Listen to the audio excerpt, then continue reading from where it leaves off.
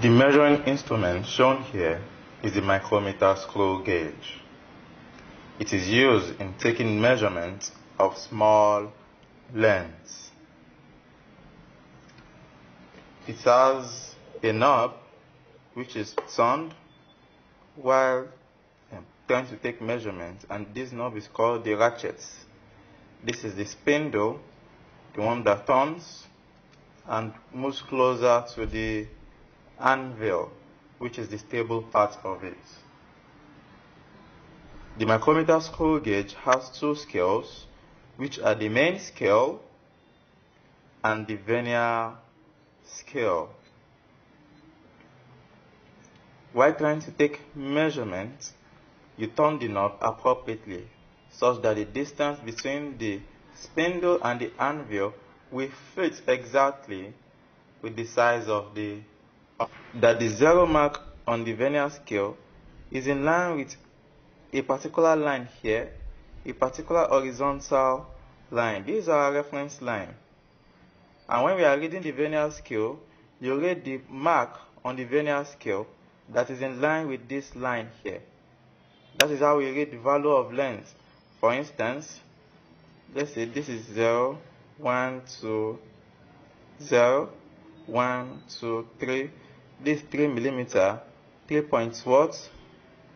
3 point, this 20, 19, 18, 17. This is the line I'm using. And it goes with, this is the line I'm using. 1918. This is 17. That is 1 to 3.17 millimeter.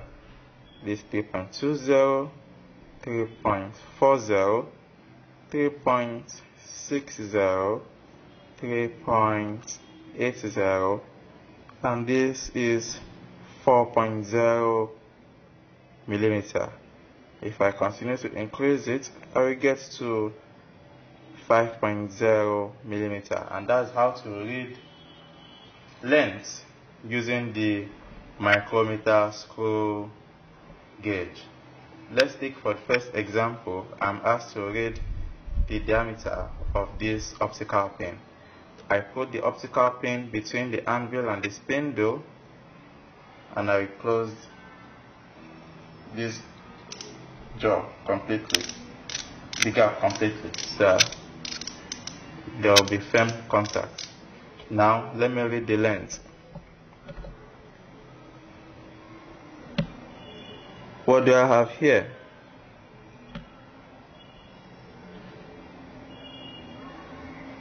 What length do you see?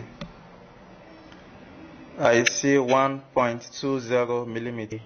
If I'm writing that down, I'll record it as the diameter of the optical pin is 1.20 millimeter. The micrometer screw gauge is calibrated in millimeters. Let's take another example. I'm asked to read the diameter of the handle of this tuning fork. How would I do that? I will open the knob as usual and put the handle of the tuning fork between the spindle and the anvil. I keep it here and I close the gap by turning the ratchet.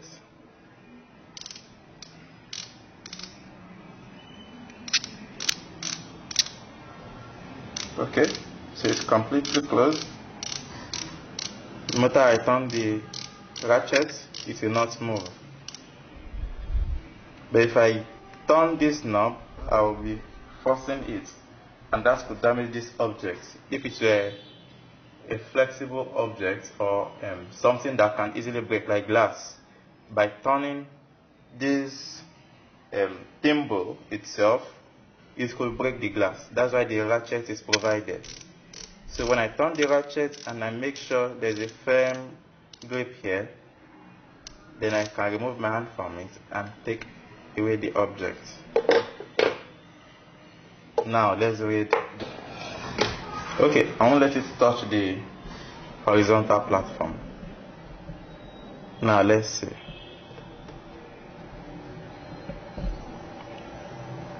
Okay, this is my pointer. This is 0 millimeter. 1, 2, 3, 4. I have up to 5. I don't have up to 5 yet. I'm just very close to getting 5. 1, 2, 3, 4. 4 points what? Then I'll read the value I have here. This 80. This is 85. That is 4.85. This 90. This 95. This is 0. So I have 4.85 millimeters, and that's the value I have as the diameter of the handle of the turning fork. That's 4.85 millimeter. I have the diameter of the handle. That's 4.85 millimeter. Let's take another example. If I'm asked to take the diameter of this thermometer, how would I do that? Just the same process as I took the diameter of the handle of the turning fork. I open this, I put the glass between the anvil and the spindle, and I use the ratchet. I won't use the thimble, so I won't break the glass. I'll use the ratchet to close the distance between the anvil and the spindle. Good. See? It's not always necessary you take off the object. You can leave the object there. Let's zoom in to see the distance we have.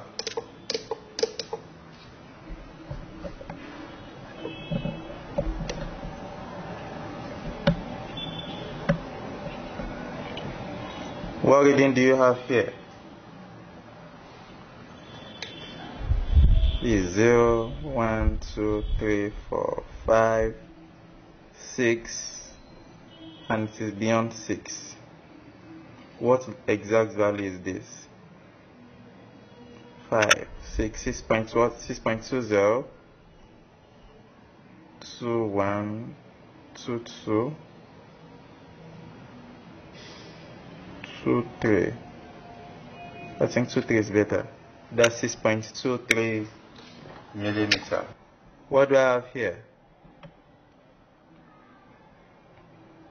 On the main scale, I have 0. No division has been passed. And you can still see our horizontal line. This line is what we use to read the vernier scale. On the vernier scale, this is 40, 45, 50, 55, 60. But this is the horizontal line we are using. So after 40, 45, 50,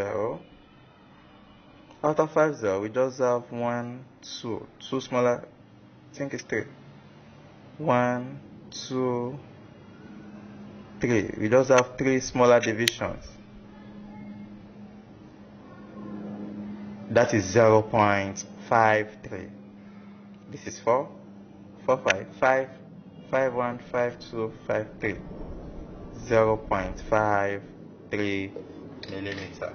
So I write that down as diameter of this wire is 0.53 millimeter.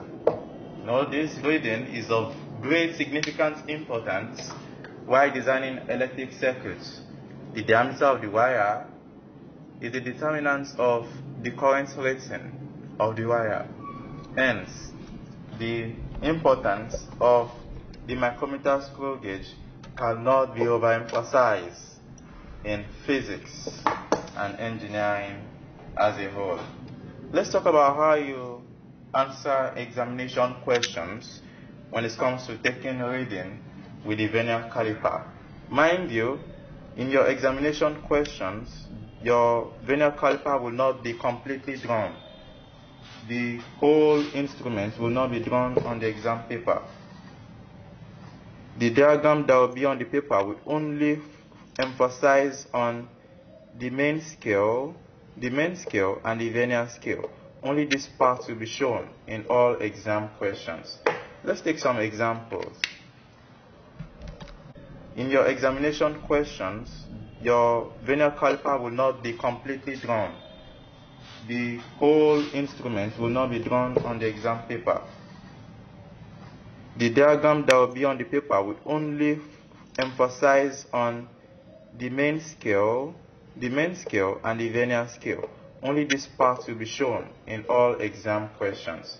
Let's take some examples.